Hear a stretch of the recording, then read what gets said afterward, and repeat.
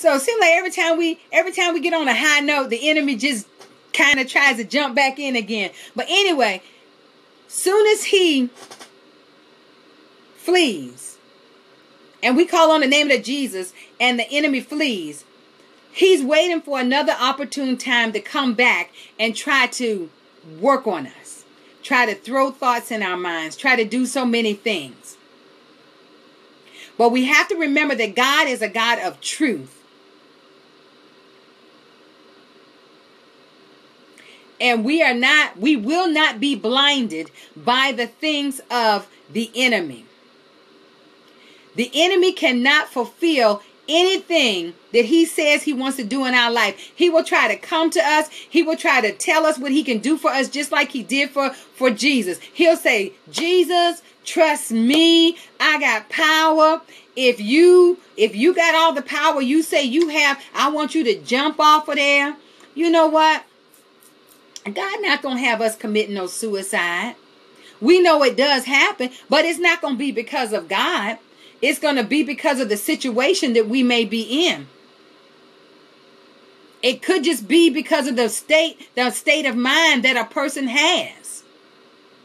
But God isn't going to have us doing anything bad, anything negative, anything contrary, anything that doesn't align with the word of God. If we find ourselves doing it, we better not lie and say, God told us. And then again, I like to say, I don't even want to tell people God told me.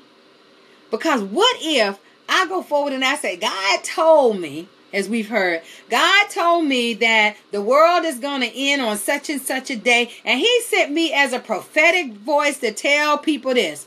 Now, that day is going to come.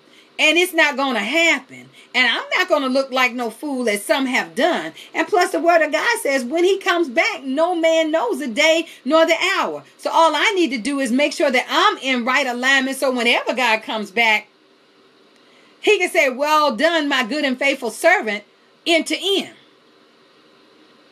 So we have to be really, really mindful that the devil has a job. His job is to deceive God's people. But the scripture says in Revelations 20:10, and the devil who deceived them was thrown into the lake of burning sulfur, where the beast and the false prophet have been thrown. And they will be tormented day and night forever and ever. See, there's an end to this thing, people. Like people talk about being left behind. I'm not going to be left behind. I'm going to have my place in glory with the Father. But if we don't live the way that God wants us to, and if we become prideful, then God may look at us and say, depart from me, you worker of iniquity. I don't know you. Whatever you did it in somebody's name, but you didn't do it in my name. You did it in the name of the devil. You did it in the name of one of his demonic forces. You did it in the name of a beast. You did it in the name of a false prophet, but you didn't do it in my name. So we want to make sure that we align ourselves with the things of God, because there are false prophecies going forward. And if we don't know what the word of God says, we can easily fall into those things. There's a pastor who said, if Christians don't vote for Trump for president, God is not pleased with them. That's foolishness. Why would God be upset with us about who we vote for when he gave us a free will to vote for who we choose? So people better be very careful what they're putting out in the atmosphere in God's name, which is not true. But what I can say is the election has actually shown us how easily people who claim they serve God can step away from godly things and accept things that don't align with the way of God. We have to remember God is loving. God is patient. God is kind.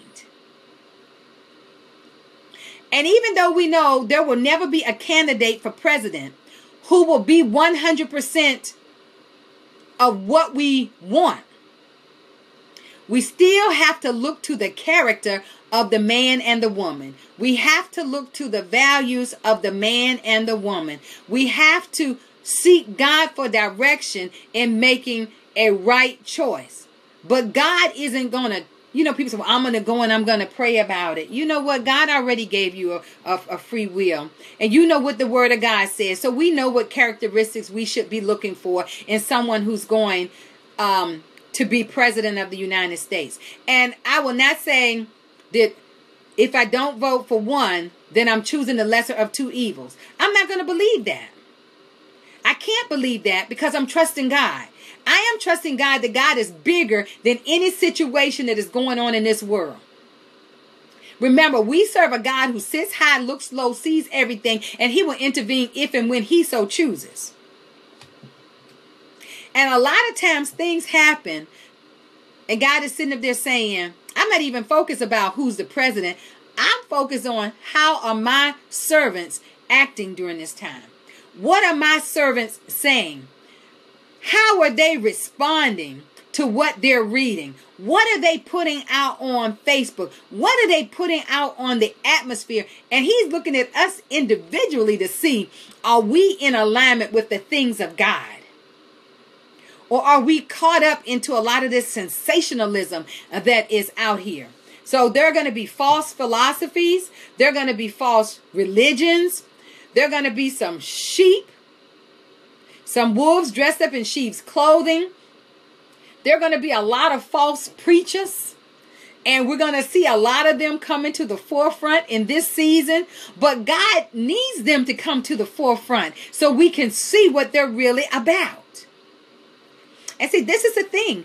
Just because somebody preaches or teaches a strong and an eloquent message does not mean they have a right relationship with the Lord. And the word of God says the fruit that we bear, the characteristics that we exemplify, show who we are in alignment with. So there's a lot of false doctrine going around. There are even false disciples teaching things other than what the word of God says, changing some things to make what they want to go forward. But the word of God is not going to change just because someone wants to write another little book and align it with it. It's not going to change just because the societal norm has shifted that this particular thing is now okay. It's still not okay with God, but because of people's free wills, they can do what they so choose. But still, we will all still stand and give an account for ourselves. So there are even false morals out there. So we have to pay attention to these things. And see, here's the thing. If we don't know what the word of God says, then we will fall for anything. And so Satan attacks. He attacks by trying to deceive. He wants to deceive people. He wants to destroy life. He wants to persecute us any way possible. And so he's tainting the ministry of many people that say they are followers of God through this election. But let us stand and be true to who we are in Christ Jesus. He is promoting a lot of schisms in the body of believers. It's not the Lord doing it. It's the enemy. It's like, oh yeah, this is my opportunity. We got these two sides here. And then we got another one trying to jump in. So we have the Democrats and we have the Republicans. And now we have the evangelical trying to jump in. And the evangelical are supposed to be those who claim they have a relationship with the Lord and they're preaching the word of God and bringing it forth in such a dynamic way. That's who I'm mainly looking at. What are they saying that's truth? And what are they saying that's just themselves? What are they saying that aligns with the word of God? Or what are they saying that just sounds good based on this candidate they are trying to support. We have to be very careful in how we're moving about with what's going on. So the devil will try to plant doubt in our minds about what's going on. But we're going to trust God. We're going to trust God because he's bigger than every situation, every circumstance, everything that's going on. God is bigger than it. He's going to try to provoke people to sin more. And if we're not careful in the things that we write on Facebook, we'll fall right into it. We'll fall right into that foolishness, which makes the devil so happy, so pleased, and saddens our Father in heaven and grieves the Holy Spirit. So that's what we have to be mindful of.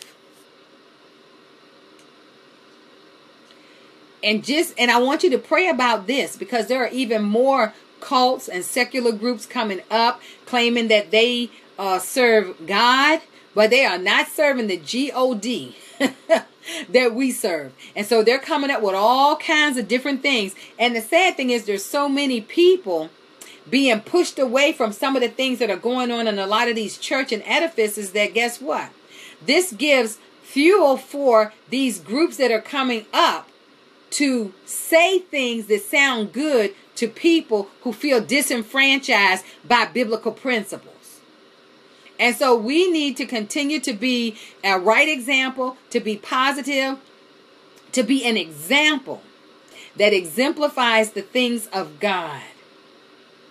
All right, so that's my time right there. But I just wanted to let you all know that, God is in control. God is in control. Think about that. Whose report are you going to believe? I'm going to believe the report of the Lord. I'm going to believe God's report.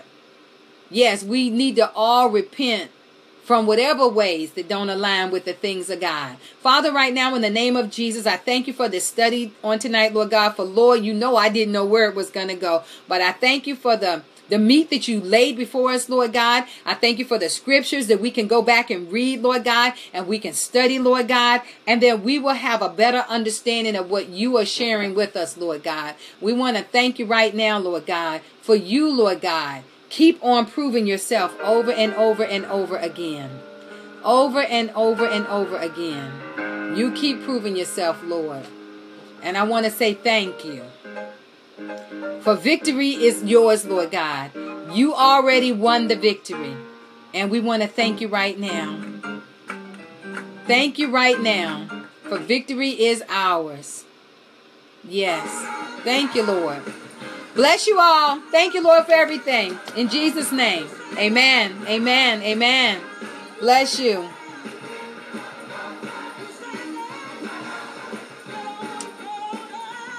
Say, if you're on the Lord's side, get up. Yeah, I'm on the Lord's side. Love you all.